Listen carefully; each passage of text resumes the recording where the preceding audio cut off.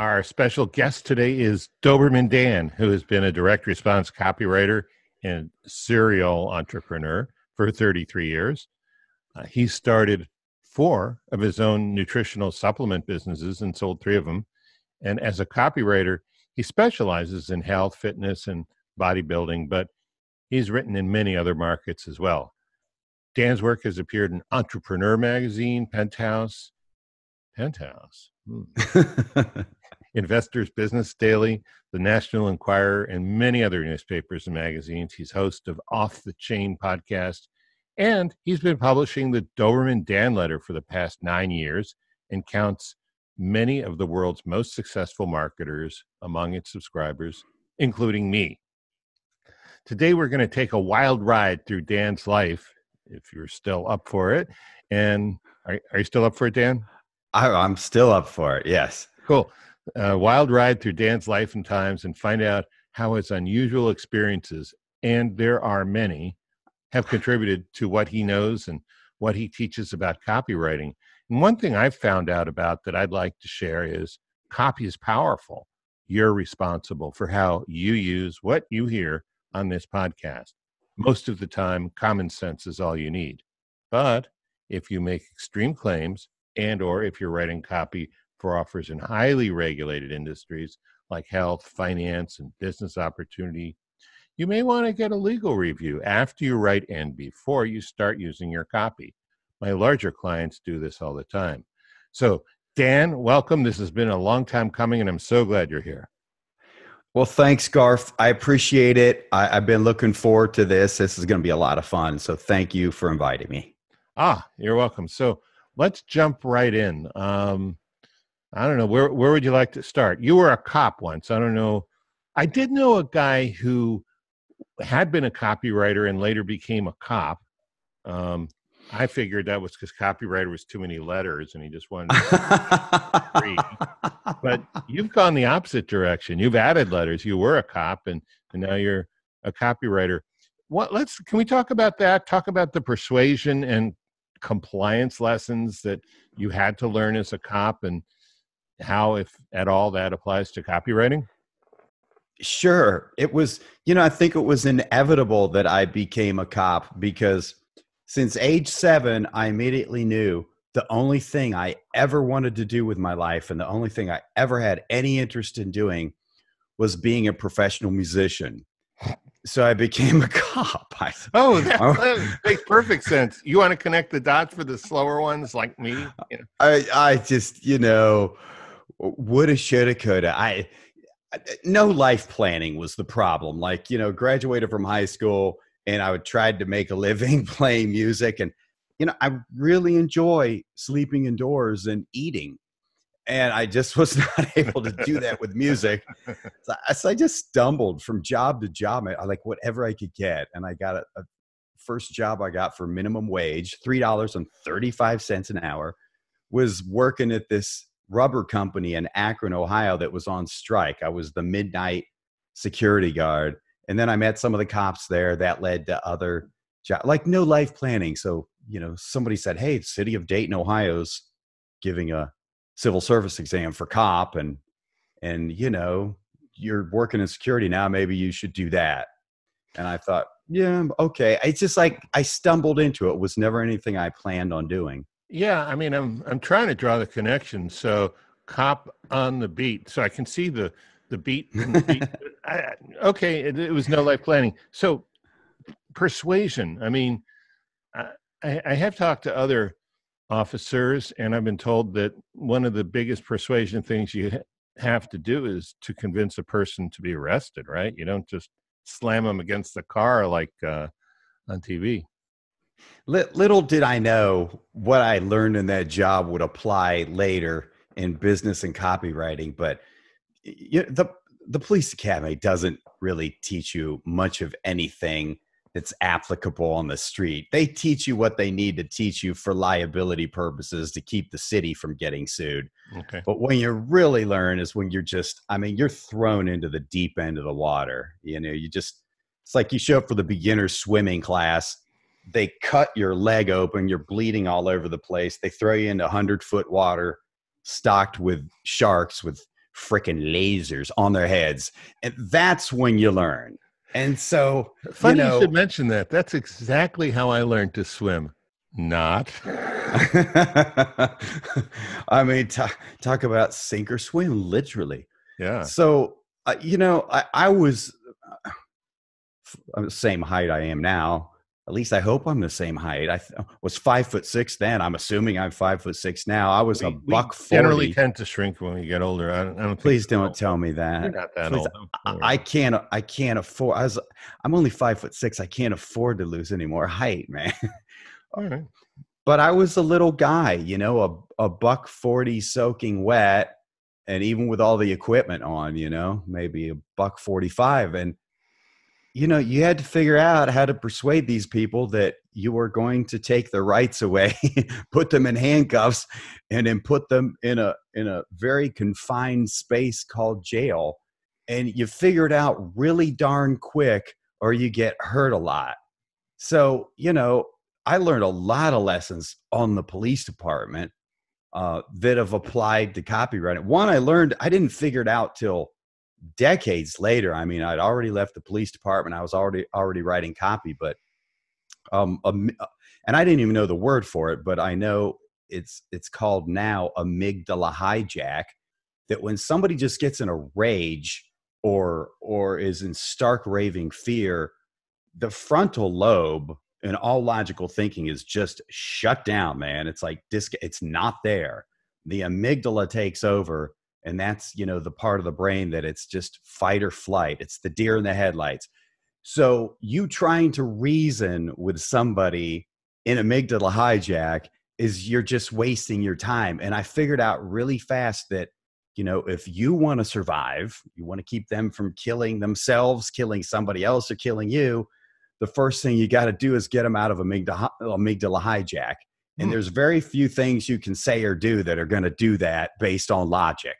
You've got to appeal to raw gut level emotion, or just do something that's so shocking and such a pattern interrupt that it kind of elicits that reaction and at least allows them to turn back on the frontal lobe to have a little logical thinking going on in their brain. Makes sense. That saved my life a lot of times. It was years later that I figured out, I'll be darned. Like we do that in copy, these weird pattern interrupts at the beginning of a copy, at the beginning in the leads, that people used to do or still do, like in some of the VSLs you've seen, has this shocking, just pattern interrupt that just stops you dead in your tracks and makes you go, even if you've got, 40 million text messages coming in, you're looking at your email, somebody's talking to you. I figured out, I'll be darned. That's exactly what I used to do in the police department. So yeah, a lot of lessons that applied to copy. You don't remember any things that you said on the street as a cop, or is that sworn to secrecy about that kind of stuff? I do. So one kind of became a macro for me. In other words, when I knew I was in a situation, this was life or death, this person is an amygdala hijack. And, another thing I learned, violence is actually rarely the answer. When it is the answer, it is the only answer. But there's a lot that can be done prior to you having to use deadly force. In a go-to macro, which was always the first one I ever tried, and this was based on culture. I got to understand the people as much as I could in the area where I was serving. I got to, I had to understand their culture, because each area, in each area of the country, there's a different culture. Like the culture in the Deep South is different than New York. The culture where I was working in Dayton, Ohio, was different than the culture I grew up in Northeastern Ohio in Barberton. So I got to understand the culture as much as I could. And a go-to macro, when somebody's freaking out and is about to kill you or kill somebody, my go-to was, Jesus loves you. And it was like, you could almost see a change in countenance immediately. Wow. Because it was like, Jesus loves you. You know, and then at that point, it was usually improvisation took over. And so do I, brother. I want to, I don't want to see you hurt. We're going to resolve this for you. We're going to do whatever it takes to make this right. But that was like a macro. That worked a lot. When that didn't work,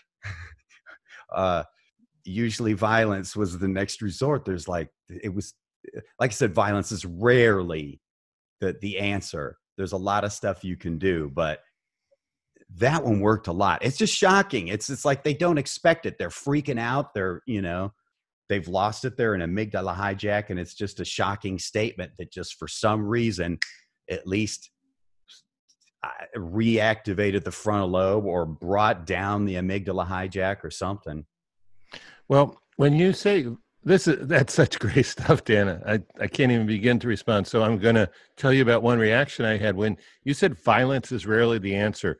For some reason, I remember an old Gary Halbert letter where he talks about a guy who walks into a bar with a 50-pound bag of lime on his back and throws it up into the air to start a bar fight. Don't know why that came to mind, but you did something to get on Halbert's radar, and Barberton sounds a lot like where Gary grew up, wasn't it? Yeah, he grew up in Barberton, Ohio. Also, we didn't know each other. What was Gary? Gary was 20 years older than me, but so he had moved out by the time in there. But yeah, he grew up in Barberton. So did I. So here's what I did to get on Halbert's radar. I found out about him because I'd subscribed to Dan Kennedy's newsletter since the early 90s, I guess. And Dan was from around that part of northeastern Ohio too, wasn't he? Yeah, closer to Cleveland. So, and he had done some work for Halbert, actually. Kennedy had written some copy for Gary Halbert. So Kennedy talked about Howard in his newsletter, and I subscribed to Howard's newsletter, and something about him really clicked with me. And I thought, man, if I could learn from this guy, I think I could maybe kind of leapfrog over the learning curve that I'm trying to go through now. So I just he had this, he published a newsletter one month about how to get the attention of a VIP. And I just used exactly what he published in his newsletter to get on his radar. And I used our Barberton connection to do that. So what I did was I typed up this fake article, newspaper article, and had it formatted to look like it was on the front page of the Barberton Herald, the newspaper for Barberton, Ohio. And the article was about, these two guys from Barberton, Ohio, form a partnership and start working on mail order and copywriting projects together. And they make so much money that they buy the city of Barberton and turn it into the world's largest parking lot. That's hilarious.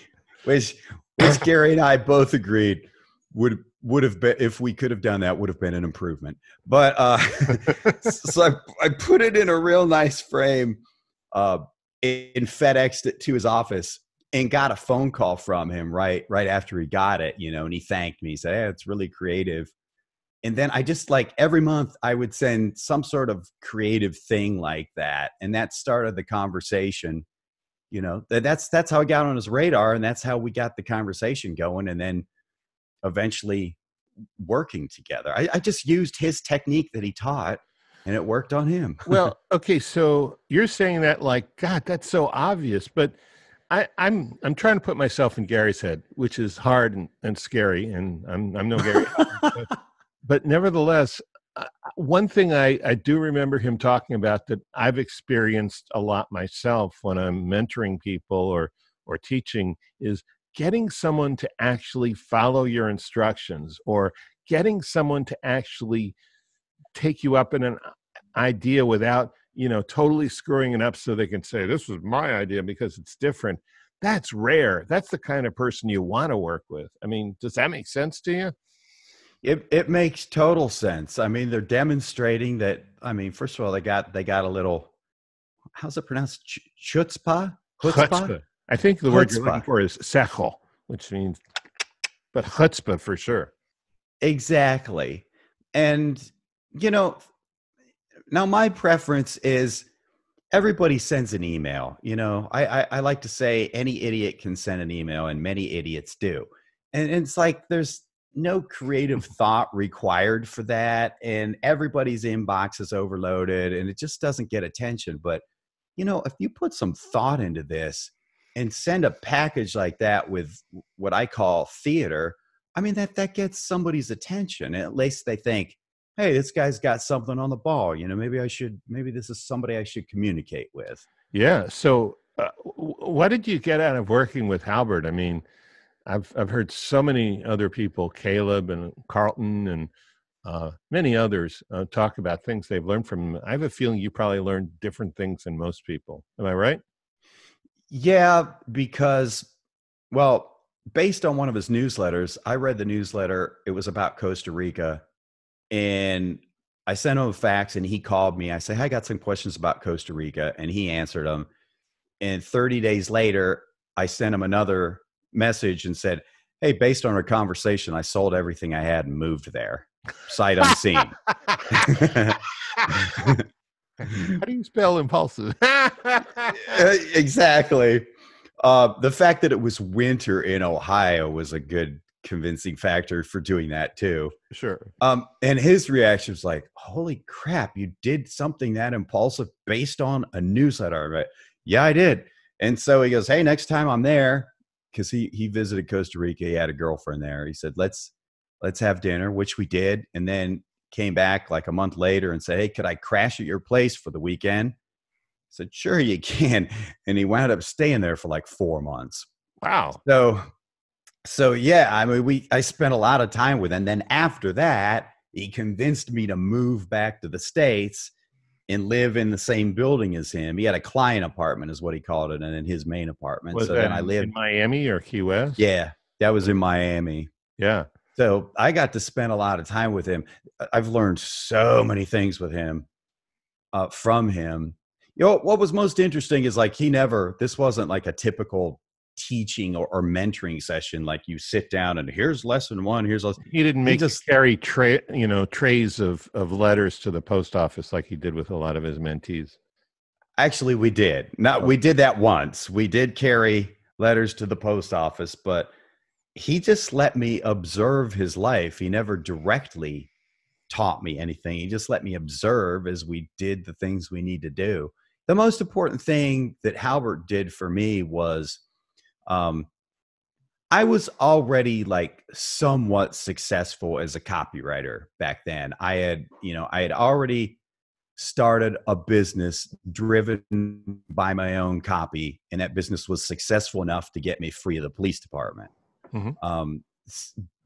But what working with him just, I think, allowed me to leapfrog over what normally would have been a lot longer learning curve. I'm guessing at this, and I can't say this is for sure, but I think my learning curve probably would have been, instead of the couple years I worked with him, I think that would have normally been a 10-year learning curve without him, maybe even longer. Do you think that he, just observing him and the way he operated, allowed you to think bigger? Oh yeah, for sure. And it allowed me to see like some of the ways I was approaching stuff was probably not ideal. Like, for example, so I like when it was time to write copy, I'd research stuff, and then just while I'm researching, I'd be writing, and then after the research, I just start writing. And I mean, I could make it work, but it wasn't ideal. What I found with him is, and again, he didn't teach me this; he just let me observe. Like we got a copy gig. He read all the research and then said, you got to be at my apartment at 8:00. It's nose to the grindstone, 8:00. You'll be lucky if you leave at 8 p.m. We'll probably be here till midnight, nose to the grindstone. So every day I showed up and he's like, let's go get coffee. And then after that, like, hey, I want to buy a new blues CD. Let's go to the music store. this dates me. That's back when there actually were music stores. And after that, it's like, hey, I got to buy some supplies for the boat. Then it's like, hey, let's putz around on the boat. And then every day, we get back at 6:00. He's like, I'm going to take a nap. Then I'm going to watch TV. This went on for weeks. And I'm thinking, man, we took money from the client, and shouldn't we be nose to the grindstone, like he said? And so one day, after weeks, literally weeks of this, it might have been close to a month. We're out on the boat, and he's not with me. He's not in the present with me. He's somewhere else. And he just says, turn the boat around. We're going home. And he didn't say anything. So we went and docked the boat. He didn't say anything. We went back up to his apartment, and he just sat down and started writing. And from start to finish, he wrote that whole sales letter out at one time. And I never asked him about this, because I just immediately knew what it was. Those 4 weeks, or whatever it was, 3.5, 4 weeks, that I thought we were screwing around, and I was constantly worried that entire time because we weren't working. That was his percolation. That what was necessary to allow that stuff to combine in whatever new ways it needed to combine to get the breakthrough big idea he needed. And if we would have started writing before that, well, the big idea hadn't come yet. Mm-hmm. Yeah, that's fascinating. That's like the best story I've heard all year. Of course, it's early in the year. No, that's one of the best stories ever heard about creativity. What do you call it when somebody's pregnant? Gestation? Gestation, yeah. Yeah, the gestation process. I mean, we talk about what's his name? One of my favorite go-to stories is legendary. I don't know, it's not verified, about Mike Palmer at Stansberry, where he sits and he reads 25 books for 6 months, and then he writes The End of America. That's cool. That works for him.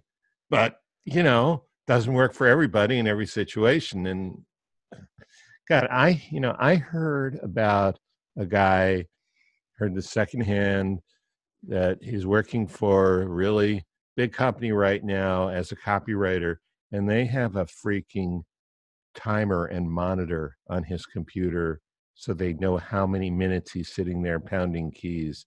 And they're just shooting themselves in the financial foot by doing that, in my opinion, trying to constantly keep him busy and tracked and productive. Because, yeah, it's true. When it comes time, I mean, I bet when he sat down and he started writing, it's like if you said anything, he'd pull out a gun and blow your head off. But am I right? More or less? Oh, yeah, for sure. But until then, it's like, yeah, let's go out in the boat, have a beer, smoke a doobie, whatever, right? Wonderful. Thank you. I want to ask you about something else. We're both guitarists. Well, you're a real one, and I'm still pretending. You struggled for a long time learning jazz improv on guitar, which is, one of the hardest things known to humankind, as far as I can tell. And what was the psychological lesson you've learned that can help someone get good at copywriting fast, or even guitar? Well, woulda, shoulda, coulda. I wish I would have learned this 30 years ago. By the way, I'm still struggling with jazz improvisation, but I've had some breakthroughs. And what it was is like, so I already knew how to play guitar, and I think I was pretty good in the rock idiom, in pop music, and stuff like that, and it's not as harmonically complex as jazz. And then I wanted to do this jazz. I wanted to learn jazz, and especially jazz fusion, the jazz with the rock edge. And so I asked around, and everybody's like, well, you got to go to Berkeley, man, like Berkeley College of Music in Boston, or Musicians Institute in LA. You got to go to really good music school. You got to study theory. You got to know all this music theory backwards and forwards. And that wasn't an option for me. So I started studying theory on my own for decades. I don't know how much money I spent on courses and stuff like that. And I still sucked at jazz. This went on literally for decades. Right. Three decades. But you could talk about the Lydian mode like nobody's business, right? Oh my God. I could talk about the theory and the modes and modal interchange and extended triads and superimposing triads over chords to get all these different harmonies. And so finally I'm like, I still suck. And there was a player, there's a guitarist who's won international jazz competitions. He doesn't live too far from me in Tampa. And he's a professor of music down there at the university. And so he does private lessons, and I paid him for a private lesson. And he's like, okay, so show me what you know. And he is that, let's talk about this. We talked about theory, and then go let's play over this, something like Autumn Leaves, basic jazz standard. Mm-hmm. And he goes, I'm going to show you something that's going to change your life. He goes, how long you been trying to learn jazz? Like, well, 30 years now. I'm going to show you something that's going to change your life. And he goes over to the closet and pulls out this 3-ring binder, like super thick 3-ring binder, and he plops it on the table. This is my lick book. He goes, I've been keeping this for years. Anytime I hear a musician, it doesn't have to be a guitarist, saxophonist, piano player, doesn't matter. When they play a phrase that I like, here's what I do. I listen to it over and over and over till I get it in my head. And then till I get to the point where I can sing it. So then I sing it, and then I figure it out on my instrument, and copy it as best as I can. And then I write it in the book, and then I practice it over and over till I'm fluent with it. And so I have all these snippets. It's like learning a language. I have these words or these phrases, and I can piece them together in sentences. Because you never need another lesson from me. That's what you need to be doing. That's what you should have been doing all this time. Because music theory better than I do, and I'm a professor of music, but you still suck at jazz improvisations because you didn't do this. And I had this immediate realization, like, I must be a complete idiot, because that is how I learned copy. I didn't have time to study the theory of it or read books about it.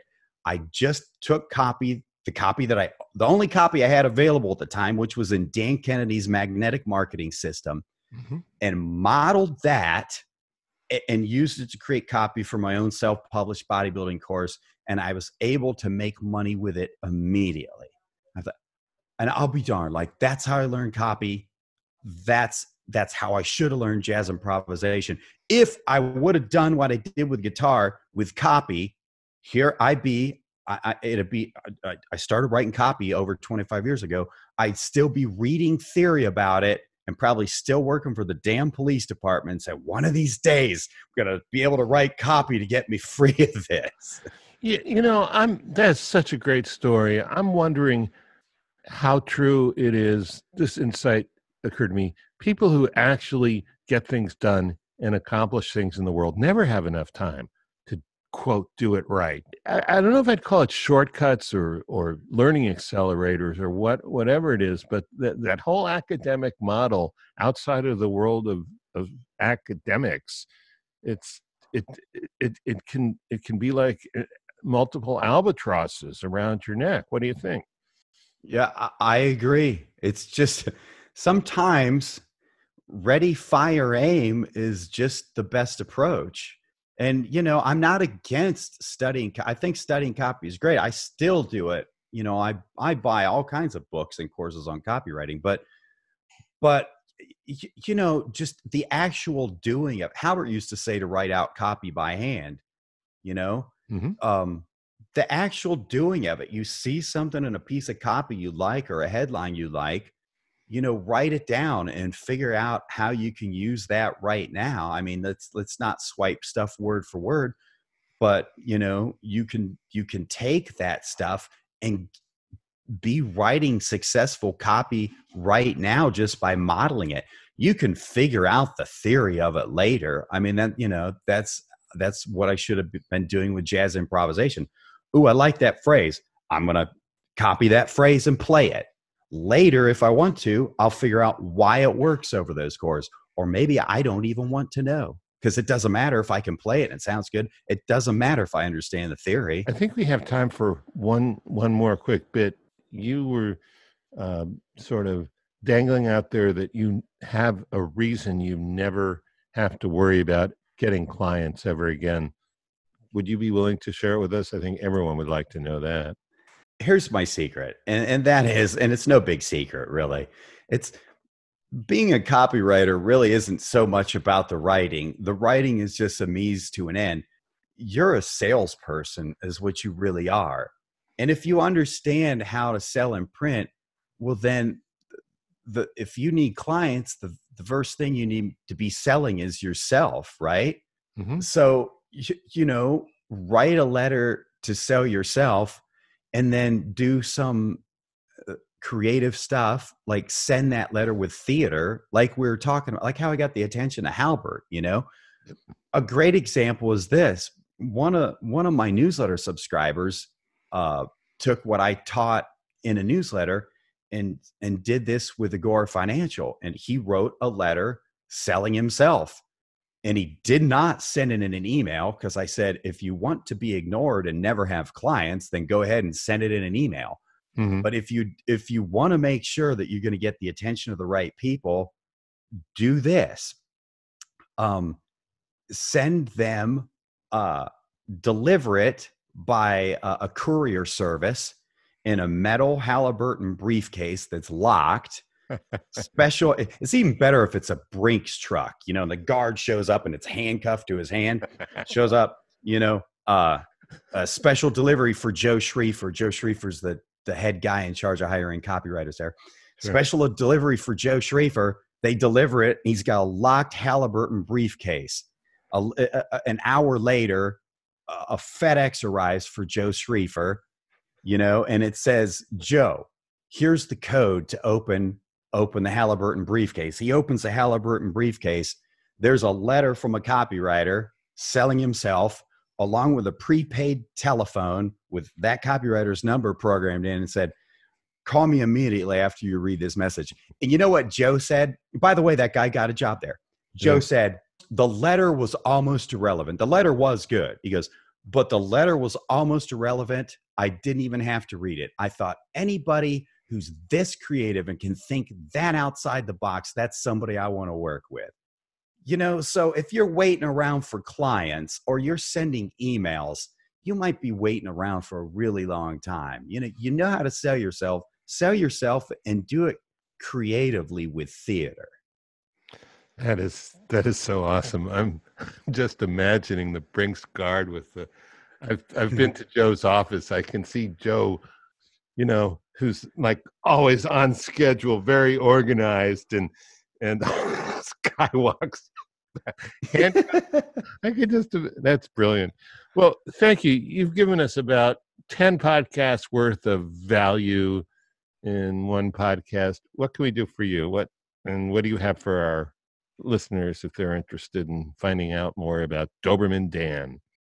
Oh, well, I appreciate that opportunity. So the main source for finding out about me is my website at dobermandan.com. I think you're going to see something unusual there that you don't see on many websites. I have a different approach to online business these days that's quite contrarian. So I think if anybody decides to opt in there, they'll be educated on a contrarian yet highly effective way to do business online. And there's a ton of free articles on there too. And to your, it's stage left. To your right, there's a book right next to the printer. It says, "Just sell the damn thing." You want to tell us about that? Oh yes. So that's my contrarian secret. That book is about this whole way of doing business that I found has been way more effective for me online and for a lot of different businesses. As far as customer quality, client quality, I've been, and many of my clients have been, much more successful using what I call the just sell the damn thing system, which is, do I believe in providing content and building a relationship with people? I do, only when it's the right people. In most cases, the right people are buyers. Free stuff is just so ubiquitous online anymore. You just get lost in the mire when you follow the free model. I'm going to give you a bunch of free stuff, and we're going to stack it on, build a relationship before we ask for a sale. I've found a lot of problems in that particular model. So if you do go to dobermandan.com, you'll see it. You mean the let me devalue myself before you so you'll want to pay me a lot of money model? That one? Exactly. It's like, what are you saying about the value of your intellectual property when you give it away free to any freebie seeking mooch with their handout? Yeah, it's, you are devaluating something that, like in our case, it has taken us decades to figure this stuff out, and by giving it away free, we are doing those people a great disservice, because free is not valued, nor is it ever acted upon. And in the book, I cite all kinds of studies backing that up, even MRI studies of the brain, university level studies of this.